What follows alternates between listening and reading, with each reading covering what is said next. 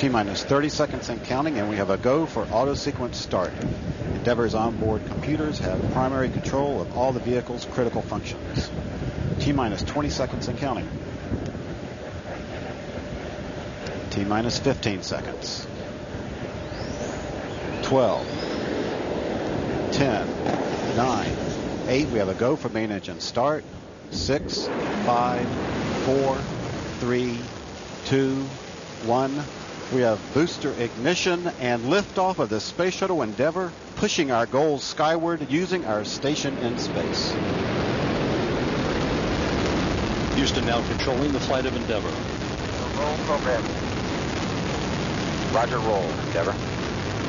Endeavour into the roll, placing the shuttle in a heads-down, wings level position, the proper azimuth for the 8.5-minute ride to orbit.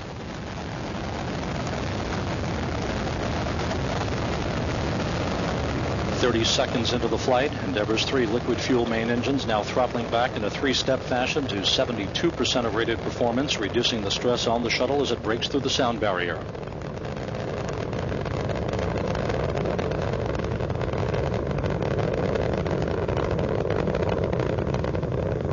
Endeavour already 3 miles downrange, 4.5 miles in altitude, losing weight as it heads uphill. Endeavour, Houston, go at throttle up. Endeavour copies, go at throttle up. The throttle up call from Capcom Jim Kelly, acknowledged by Commander Dom Gorey aboard Endeavour. Gorey joined on the flight deck by pilot Mark Kelly, flight engineer Dan Tawney, and mission specialist Linda Godwin.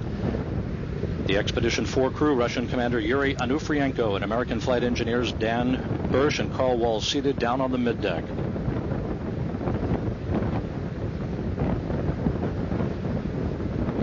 Endeavour now 10 miles downrange, 14 miles in altitude, traveling at about 2,500 miles per hour. Everything looking very good. 3 good auxiliary power units, 3 good fuel cells, all of Endeavour's systems in excellent shape.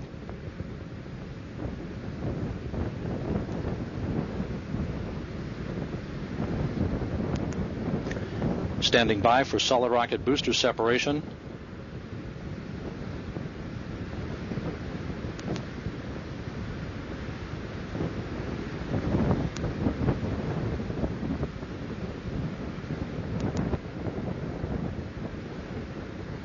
Booster officer reports good solid rocket booster separation, 33 miles downrange, 31 miles in altitude, guidance now converging, Endeavour's onboard computers commanding the main engine nozzles to